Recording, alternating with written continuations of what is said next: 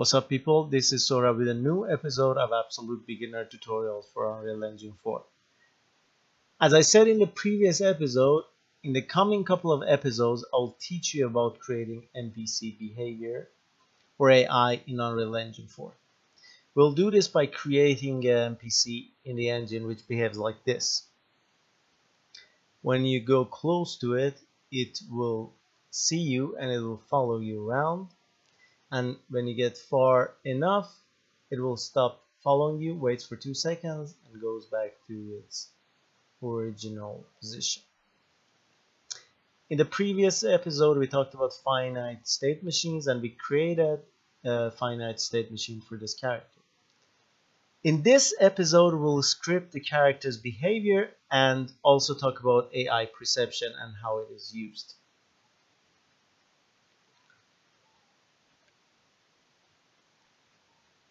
So our goal is to create a character that follows the player when it sees the player, and when it loses sight, it goes back to its position.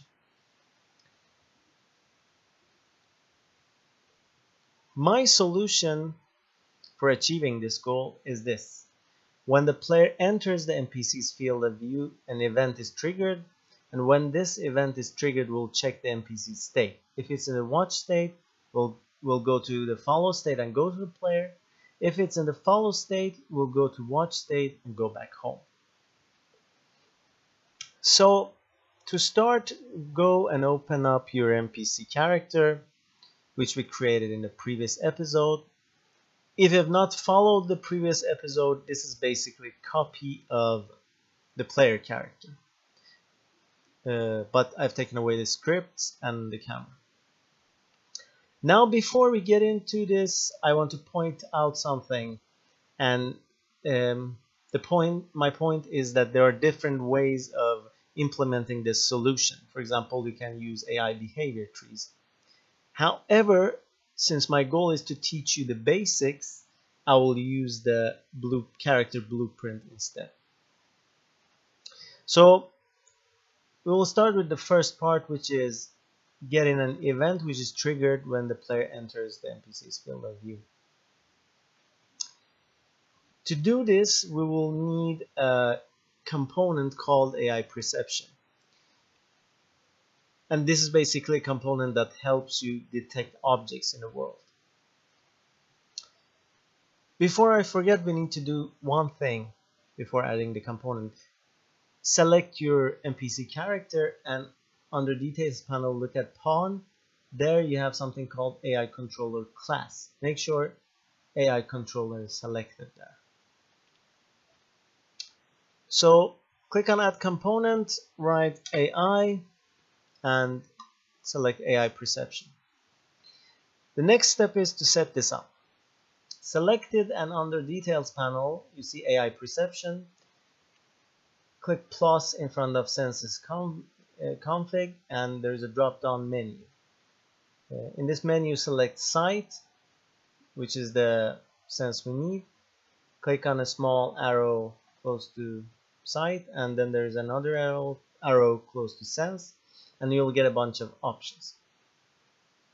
First, click on detection by affiliation and tick everything here, which enables this to work. Otherwise, it won't work. Then we have 3 variables we'll be working with: sight radius, lose sight radius, and vision angle. So in order to demonstrate these for you, first drag out your character in the viewport in a suitable place, and then click on simulate. And when you do this, you'll see something like this. So the green circle is our sight radius, and when the object we are looking for enters it, an event is triggered. The pink circle is lose sight radius, and when the object exits this, the event is triggered again. And these lines represent the view angle. Basically, outside them, there is no detection. So stop the simulation. Now we need to do one more thing, and that is adding a stimuli source to our player. So open the player character, click on add component and write AI, and you'll see AI perception stimuli source.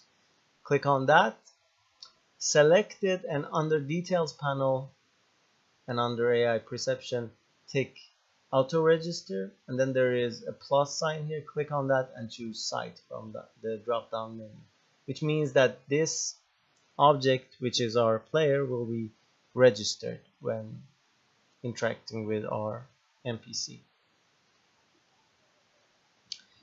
So if we go back to our NPC blueprint, if you select the AI perception, under events, you will see two events: on perception updated and on target perception updated. Click on target perception updated. And this is basically the event that we need to implement our first solution. It is triggered when we enter the green circle and also triggered when we exit the pink circle. So basically the first part is done. Now on to the second part, which is when this event is triggered, we want to change the state to watch, and we want to check the state first. If it's watch, we want to change it to follow, and we want to go to the player. So before doing that, we need to set up some stuff. We begin with the begin event. So get a event begin play and get a reference to our player character, which is the third person character.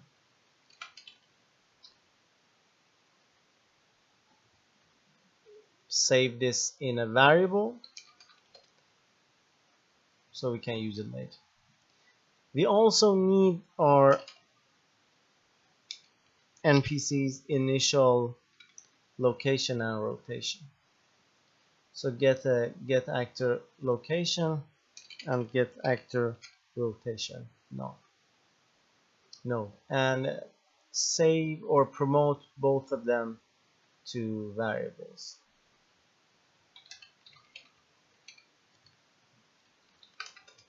I call them initial rotation and initial location. Now just connect the wires, and this part is done. Next, we need to create a variable which holds the character's current state. So click on create variable, call it state, and change its type to the enum that we created in the previous episode, which basically holds two states, follow and watch. So we need to, when the event is triggered, we need to check if it's watch and change it to follow. We could use a branch node, but I will use something else which is called the switch node. Just write switch and click on switch on state NPC. This is basically the same function, but when you have enums, it's easier to work with switch. If state is watch, the first pin is executed. If it's follow, the second one. Now if it's watch, we'll switch to follow, and we want to go to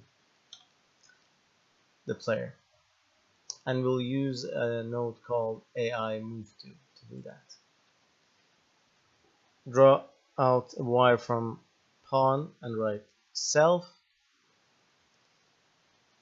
and the actor, it will be the player, which we set in the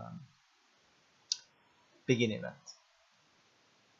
So if we leave it like this, the enemy or the NPC will move to the player, and when it reaches the player, it will just stop. To make it continuously follow the player, drag out a wire from the event that we set up and break it. and here you will have something successfully sent.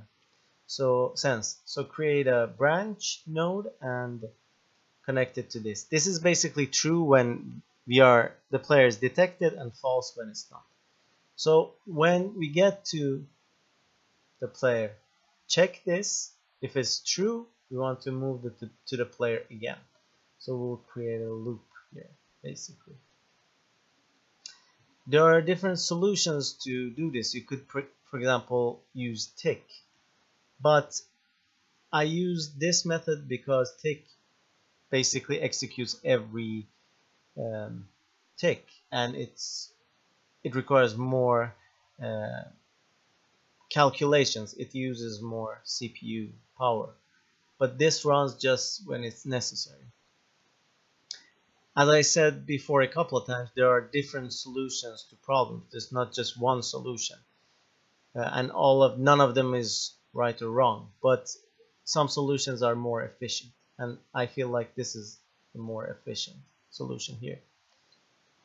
So the second part is done. However, if we use this now, it will not work. That is the reason why is that we are missing something called the Navmesh. So go to your viewport and write under modes, write Navmesh. You'll get something called Navmesh bounds volume, and add that to your level. So when you add that to the level, you'll get a couple of settings here. Brush settings is used to scale the volume, so you can scale it to as big as you want. You basically want to cover the area that the NPC is going to move around in. And if you press P, you'll see the area that is covered. So I have already created one, which is this box that you see here, so I'll delete this Navmesh. And what Navmesh does, basically, it enables the pawn to pathfind their way through obstacles and jump off ledges and things like that. Now the last part of the solution is when the event is triggered and we are in the follow state, we change to watch state, we stop moving, we wait for 2 seconds, we check again if we are in watch state. If so, we go back home. So go to your NPC character again, and here from follow state we go to watch state. We stop all movement immediately, which does what it says it's going to do, basically stopping all the movement. Let me just rearrange these nodes in a good way, so it looks nicer, kind of. Then we will delay, or we'll wait for 2 seconds just in case if the player decides to come back. Then we will check our state again. If you're still in the watch state, we will move to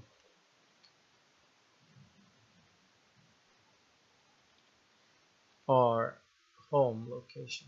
Here you could use the same successfully sent variable also. And here we will make use of the initial location that we set up in the event begin. And then just to make sure that the NPC is facing the chest again, we'll use set actor rotation and the initial rotation. That's it. All is set, and this should work. So you can go ahead and test it out and see how it works out. You can also put comments around all these nodes, which I will not do right now. So we did it, guys and girls. Thanks for watching. Please like the video and subscribe for more videos. Also leave comments if you have any suggestions regarding these videos, if you want me to cover some specific subject, or if you have questions for me. Thanks for watching and see you in the next video.